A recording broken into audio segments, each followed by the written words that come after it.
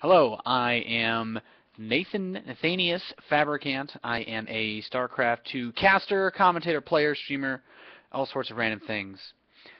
I go to Reddit because I absolutely love the community. There's a lot of awesome things there. There's a lot of great content that otherwise is a lot really difficult to find. You don't see it as much on sites like Team Liquid. It's not as easily accessible to someone that needs to find it in a short amount of time when you're busy. So that's one of the greatest things about it. It's just a really great way to find out about things. Why do I like StarCraft? I think StarCraft is incredible because it provides a game that's very, very difficult, but at the same time uh, rewards playing it, even if you're on a lower level. The sense of accomplishment that you can feel from winning a game of StarCraft is one of the greatest things.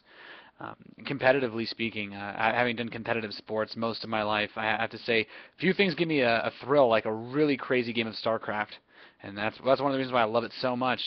I visit StarCraft r/StarCraft because it's my hub for StarCraft content. Really, I actually didn't go to Reddit before I discovered the StarCraft Reddit, so it's kind of opened my eyes, you could say, to a lot of time sinks. But I really like it because it's just a great way to reach people, and let people know about the things that I'm doing.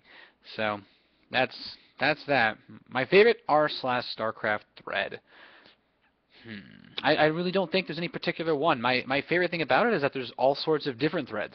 I can go on and see that there's a tournament on, that a big player is streaming, or maybe there's some big news thing that I otherwise wouldn't have noticed if I was just going on to Twitch TV and just watching streams. So it's everything. I don't have a singular favorite point in it. And what I'm most excited about for Heart of the Swarm is definitely PvZ becoming a lot more interesting. Even from a playing as Protoss perspective, it's so different.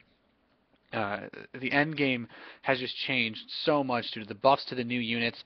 I love the Viper, I love the Tempest, and I feel like we're going to see a lot of amazing games when Heart of the Swarm comes out.